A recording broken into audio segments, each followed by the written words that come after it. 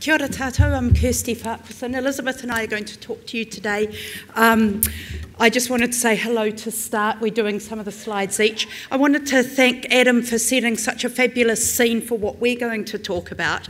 Sadly, our slides aren't quite as gorgeous as his, but a lot of the themes that he identified came through in this project we're going to talk about, which is working with the education sector and how to use artefacts and collections of the GLAM sector. Kia ora koutou. Thanks, Kirsty. I'm Elizabeth Jones, and it's great to be here with one of the partners. So Kirsty and I are representing two of the partners, but there are actually a number of others, and I think in the audience we've probably got some of the people who are involved from Ministry of Culture and Heritage as well as others. What was this project about? Which way is it? Yeah. It was about, first of all, resources of all types. Although it was called Increasingly Digital, it actually was really an attempt to think about digital alongside every other kind of resource: place, people, physical, multisensory resources, print, and to really explore this question. So there were two big parts to the project: this question and creating the space for collaborative practice in a way that in some cases was quite radical, because we were using a lot of different lenses to explore this question. So what is it? Oops, just trying to see here. What and why of this question? So as Kirsty said, it was really interesting to hear what Adam had to say, and in fact a lot of the other speakers, because we were really approaching it from a different perspective at a time when most young people are actually overwhelmed and inundated with information. There's no shortage of information and knowledge and learning resources. In many ways they're actually kind of drowning in a bit of a digital sea.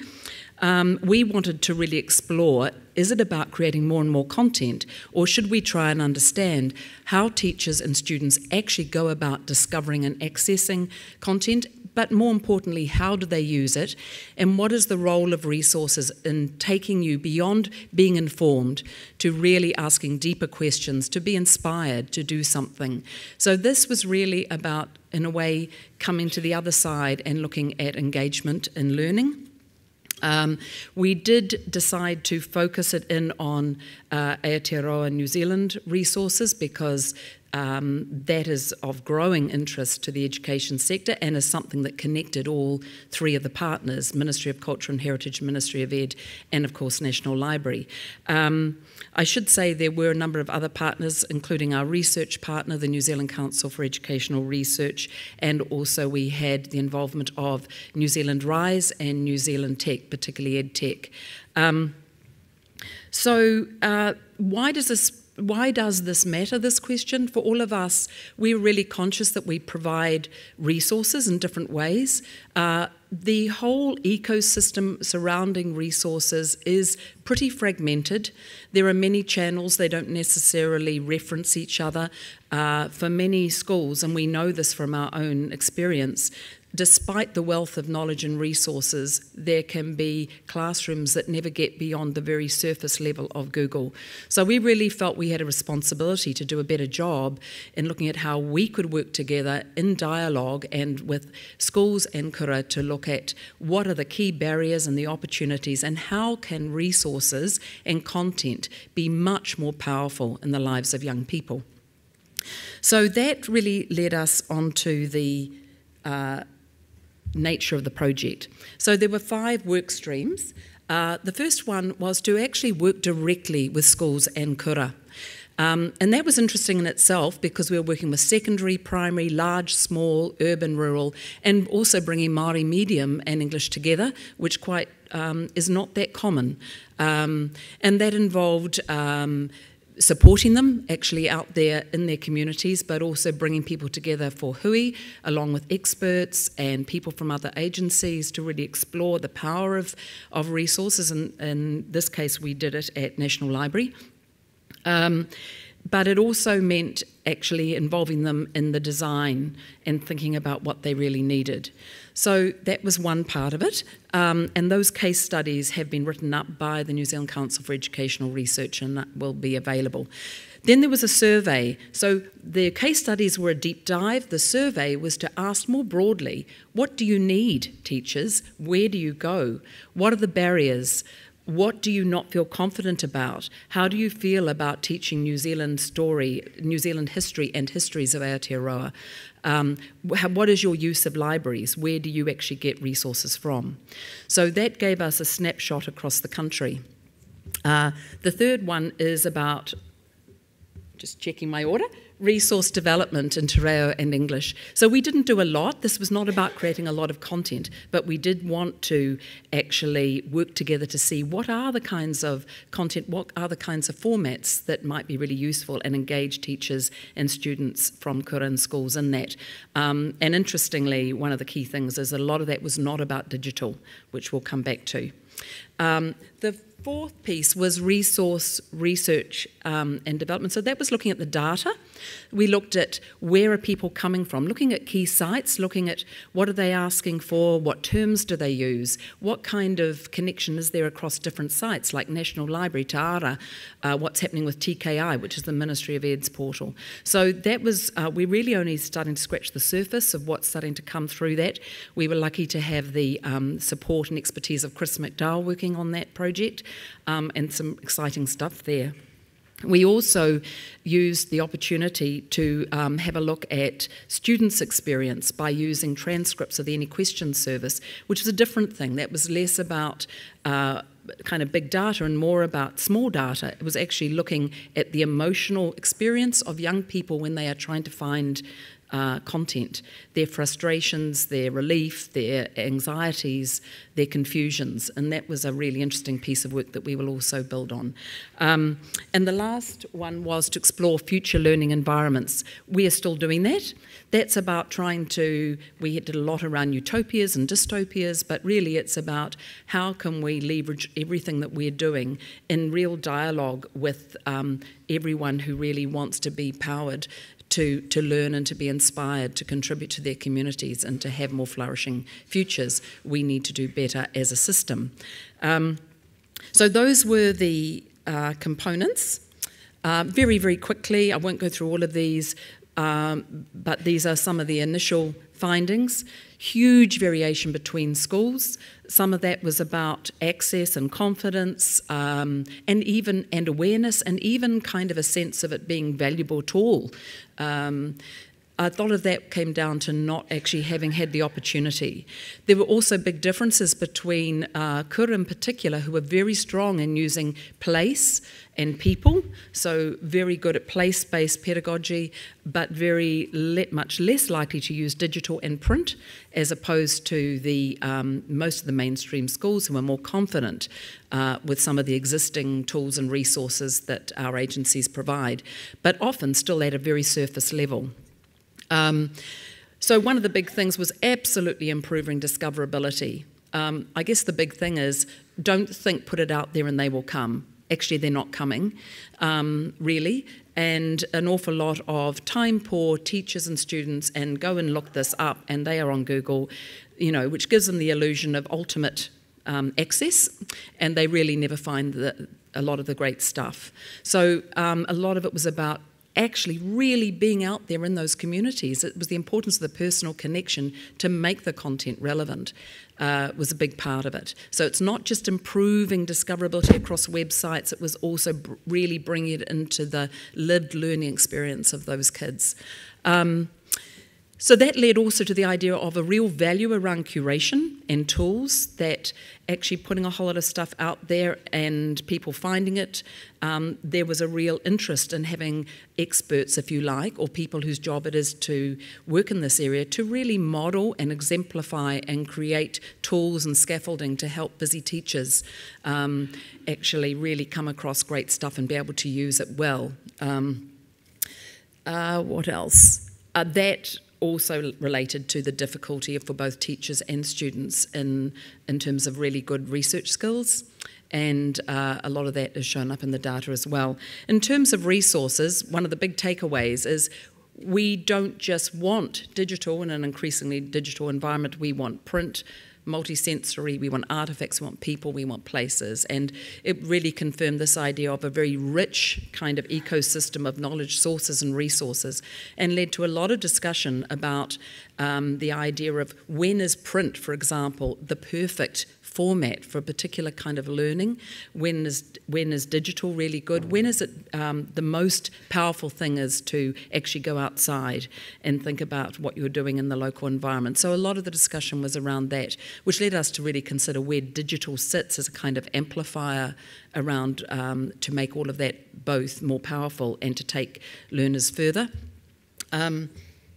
The very strong message, which won't be new to probably anyone here, about the need for developing content resources from a Mātauranga Māori perspective and not translated.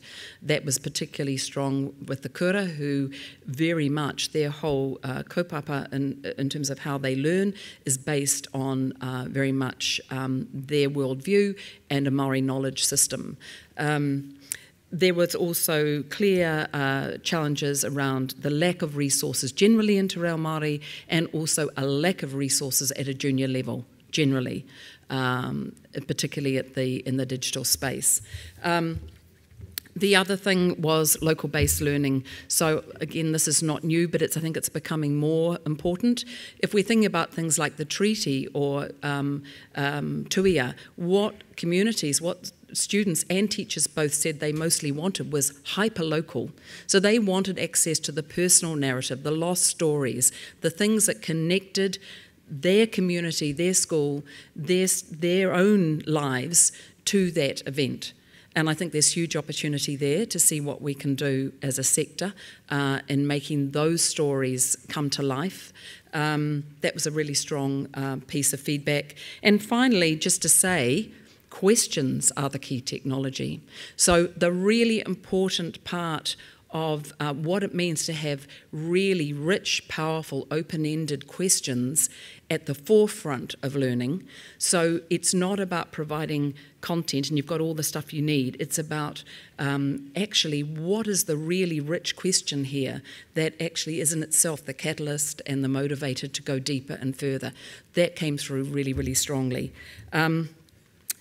I'll hand over to Kirsty, but just to say, and you won't really be able to see this, but this is just a glimpse of the search behaviour stuff. We've got many of these visualisations. The one there which is about looking at the analytics and where people are coming from. The exploring student experience one is showing, using emoticons, what was going on for students as they were interacting with an online librarian trying to fulfil their information needs. And I will hand over to Kirsty. Thanks, Elizabeth. So, as Elizabeth said, we made a few resources during this project in response to what the kura and schools told us. And Elizabeth also mentioned that particularly the kura wanted really hyper-local stories. So we teamed up there. They wanted to tell stories. We worked with some kura up in Northland. They wanted to tell some stories of some Ngāpuhi tupuna. So we helped them with that and then produced the biographies digitally. That enabled, the digital access meant that a local story could be shared more broadly with other Ngāpuhi throughout the country. And also, and the digital version of it had an audio track, so that helped address that issue that Elizabeth mentioned of having content that was accessible for younger audiences who might not yet have very highly developed literacy skills. So that was a very local resource that we developed for Māori medium. For English medium, in talking with schools, what they said that they would really help them would be examples of how to use particular artefacts. So we made what we called these curiosity cards, which are actually a print resource, but it is also available online. There it is. On the National Library website. So they had on the front some images from the National Library collection, and on the back they had some questions which are called fertile questions, and you may or may not have come across the concept of fertile questions before, but those are those very powerful questions that Elizabeth referred to, that really are very open-ended. They really support inquiry learning and get the students to think beyond just what's the content that I have to consume. One of the things that came through when we talked to schools is the danger of Google, and when students think that learning is Googling something and then cutting and pasting that into their essay, you know, that's not learning at all. That's just learning information transfer, but it's not learning to think. It's not developing cognitive skills, problem-solving skills. It's not really developing much depth of knowledge about what that content means for me, for my community, for where I stand, for what my personal history is.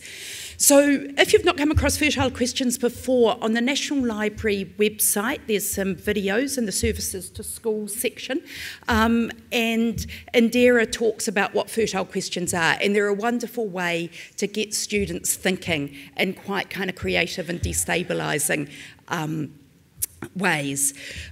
Also on the fertile questions, there's a link to the Digital New Zealand website, which Adam also mentioned is a great way of content being shared through a variety of different channels. So what did we learn from this project? We've got a few slides about Project Insights. Elizabeth said that we worked a bit on future thinking methodologies, and what we found in those future thinking methodologies is that usually what you think is going to happen in the future depends on what you believe in now. So if you listen to tech companies who usually get quite a lot of airtime about the future, they're talking about the technical future because that's what they believe in and that's what their business is. So one has to be aware of the biases of future predictions and futurists. The things that we thought were really important was the government's stewardship role. So in the Ministry of Education, it's not possible for us to provide all the content that a student needs as they go through their education pathway. And we certainly can't do it without institutions like you, who are such key content partners for the education sector. Where the government does have an important role is in making sure that schools and students can access the content. So we will continue to have a role in that. You'll be well aware of the demographic predictions about New Zealand continuing to become more diverse, and so therefore we need to provide more diverse perspectives, more diverse content that's meaningful to those audiences.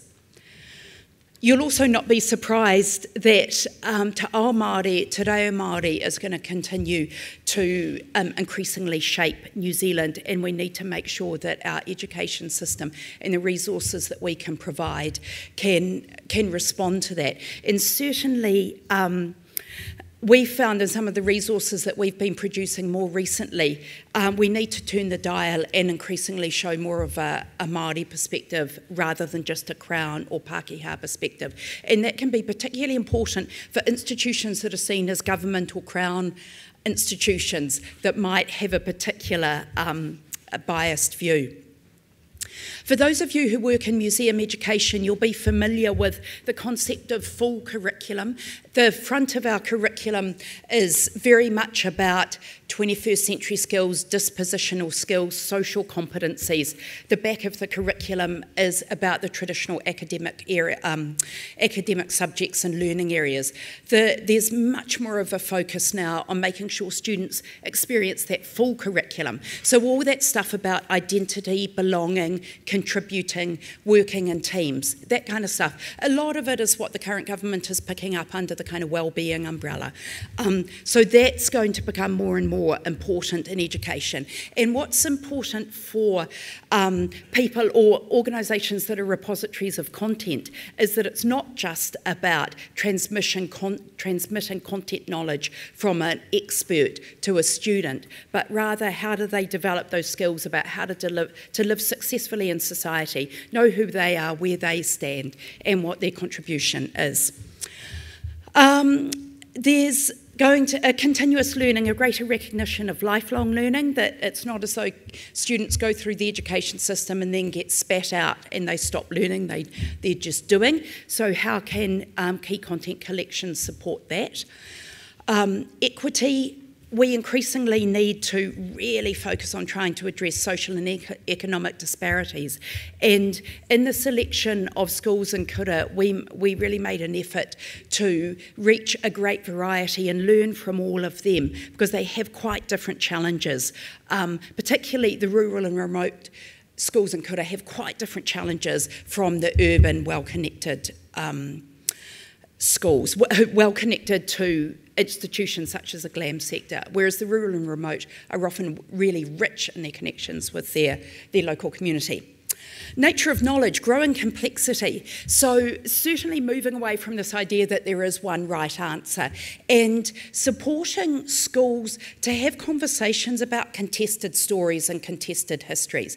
In some of our research around teaching New Zealand history, we found, and you probably won't be surprised to hear this, that a lot of teachers lack confidence in dealing with local history where there'll be different perspectives. There might be a sense of injustices that may or may not have been redressed. And so something like teaching Tudor history seems, or English history, is much safer. But actually it's really important for our students that they are exposed to all those various different ideas and develop the skills in navigating them and working out why people have different perspectives and that they can all be valid.